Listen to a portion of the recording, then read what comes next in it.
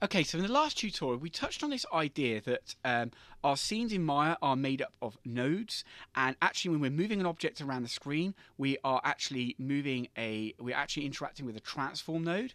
Again, I'm just going to use. I just want to reiterate that point. So again, we've got this scene here with a chapel in it. The chapel shape, i.e., all the mesh data, where all the vertex points are that make up our polygon, are stored in this node here, which is actually a mesh node.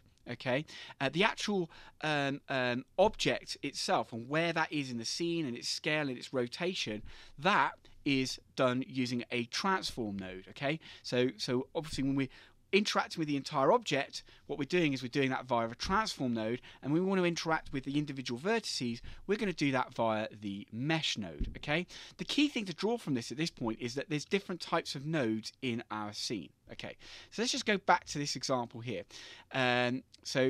This example here, we were in fact, I'm just going to delete this.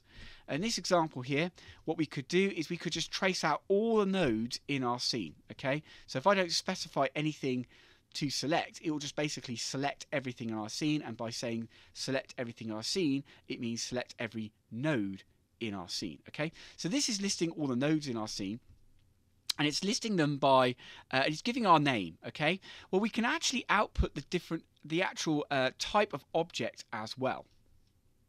So I'm just going to edit this print command, and what I'm going to do is say, hey, I don't want you just to print out the object name. I want you to print out the type of object it is as well. Okay, so I'm just putting this bit of text here that's going to sit between the object name and the type of object, and we just use these plus signs here. These plus signs aren't actually doing like literal adding as they would if they had numbers either side of them. These, when they've got text either side of them, are join the text together, i.e., they concatenate the text either side together. So these just join it. Just says I want to add that text and I want to add that text. Okay. So now what I want to do is add the object name. I've got a command. So if ever I've got any object that I want to look at, I've got a command that I can use called object type. So it's a Maya command, okay, and then obviously I'm just going to go obj. All right, let's run that. Let's have a look. Yes, sorry, it's I've got CMDS on here, so I just need to change that. Okay, let's run that. Okay, so yeah, you can see it's outputting all the names, but it's also outputting. Can you see the types? The type of object it is. So we've got file nodes, and these it's going to print out nodes of things that aren't necessarily kind of visible in this workspace. So these are things like file nodes and texture nodes. These are nodes that are part of your shader network that make up the shader and the texturing of your object. So it's got all sorts of elements in here that you might not necessarily see. So this is a really good way of sort of finding out what nodes are in your scene and what type of nodes they are.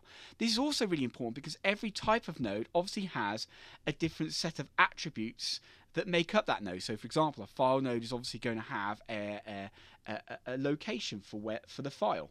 The translate node is going to have attributes related to kind of move, its position, orientation, and scale on the stage. So every type of node is going to have different attributes or different properties.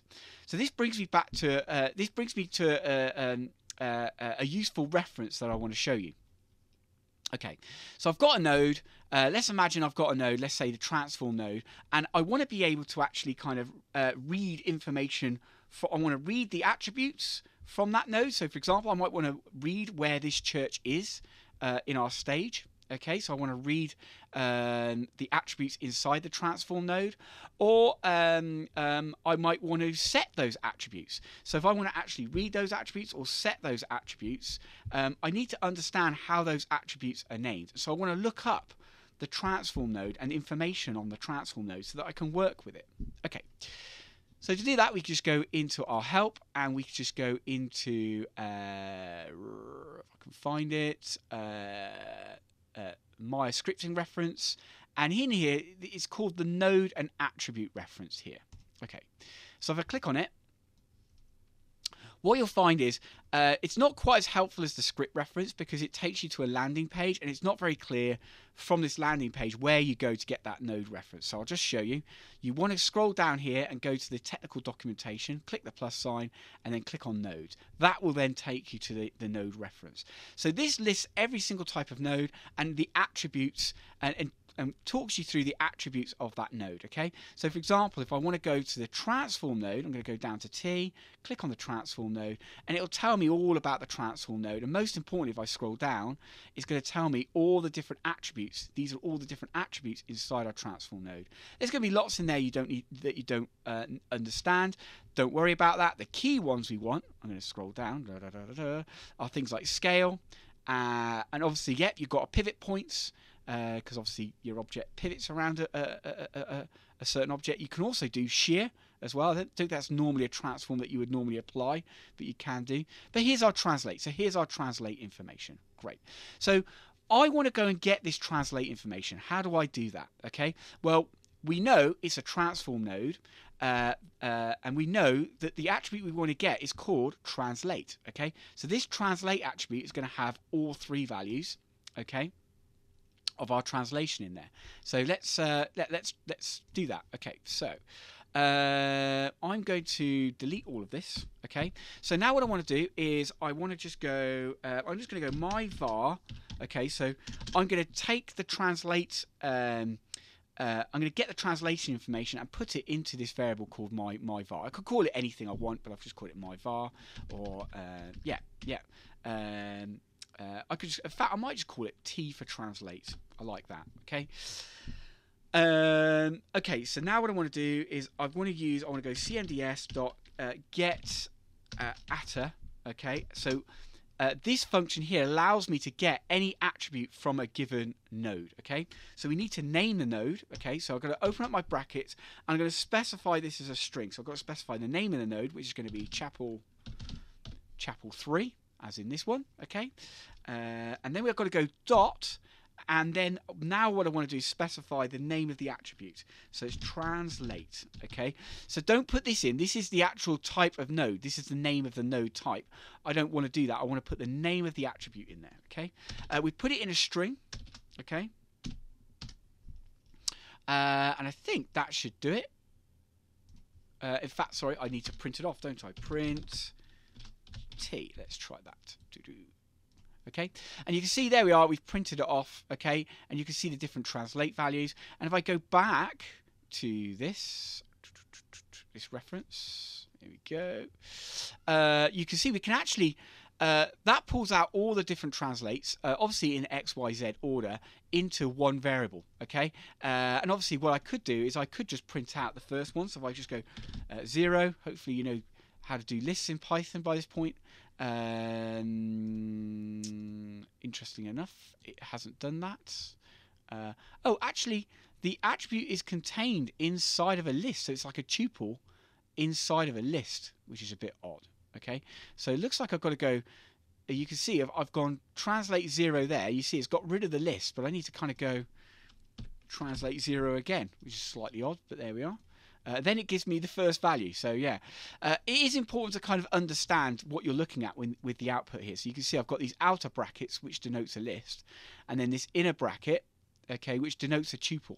Okay, so here I'm going, first value in the list is this 0, and then the next 0 says the first value in the tuple. Okay, now kind of seems a bit cumbersome. What I could do is just say, hey, just give me the translate X. Okay, so I can just tell it to give me translate X. Okay. There we go, translate X. And you can obviously, going back to this reference, you can see it's just called translate X. And yet we could use the short names as well. If you're familiar with that, that's fine. And so we get all sorts of other information about this attribute. Okay, what if I want to set that? Okay, well that's really easy as well. So I can just go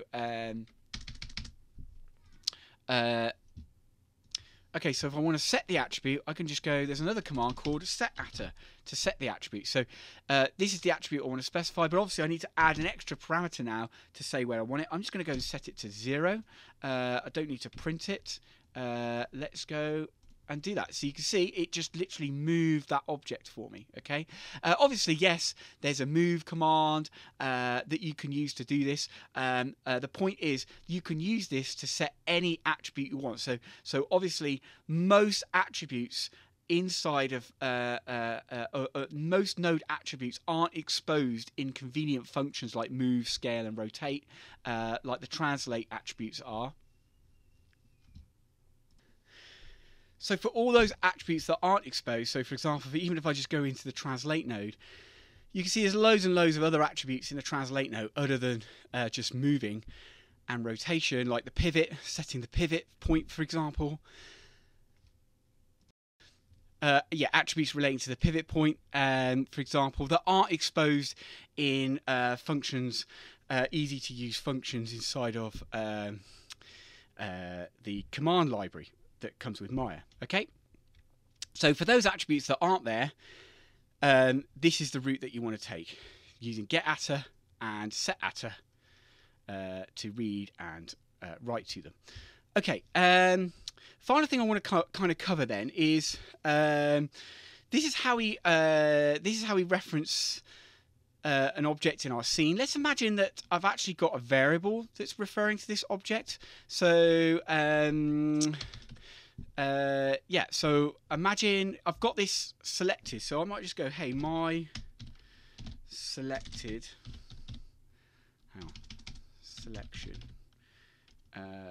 equals cmds dot ls selection equals true. Hope that's correct. And then just go print my selection.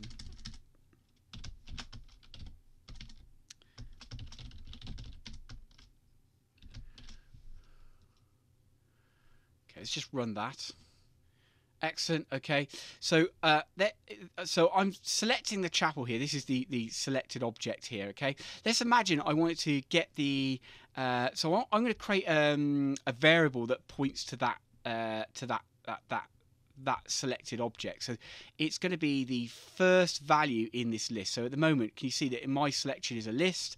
I want to get the first value in there. So if I go, hey, chapel equals my selection 1, and then I'm just going to print off chapel.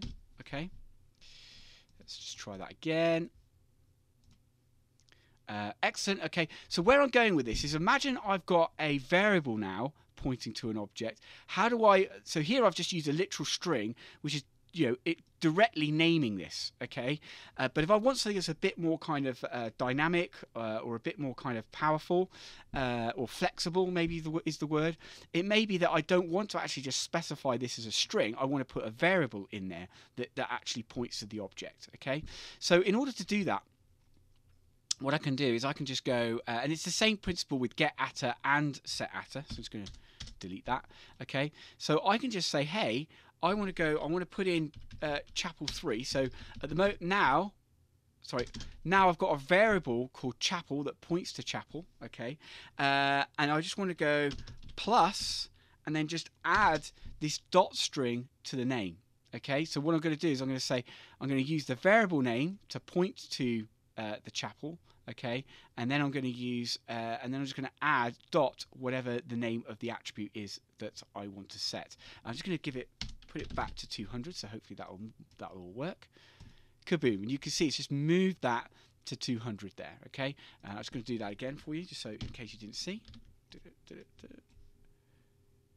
Kaboom. Okay, so that's how we would apply a getattr and a setattr to an object that's referenced via a variable. Okay, so hopefully you found that really useful, and hopefully that now means that any node or attribute of a node that you want to manipulate using Maya and Python, you can do that now. It's just a matter of you identifying what that attribute is. And with that in mind, obviously I've pointed you, I have pointed you here to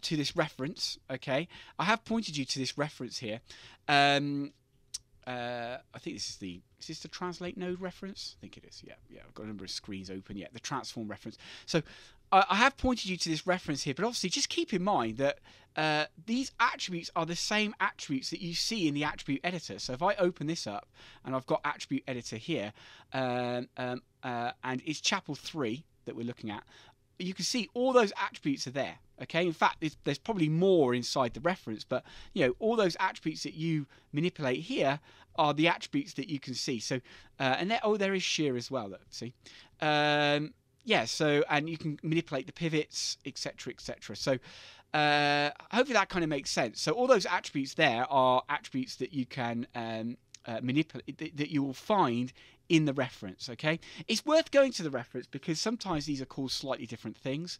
Another thing you can do that I tend to do is, as a quick way of looking something up as well, is if I just say change this to 400. Okay, if I look in the in this window now, it said set atta chapel translate y, so it's literally done a set atta. So it's using this Python for Maya in the background. That's literally what it's doing in the background. It's running these commands in the background. You just don't know it. So if I just tweak an attribute in there, it will just literally give up what that name is in here. So that's a very quick way of just working out what the name of something should be. Okay, so I hope that's helped you kind of get to grips with how to manipulate, read attributes and manipulate attributes inside of Maya.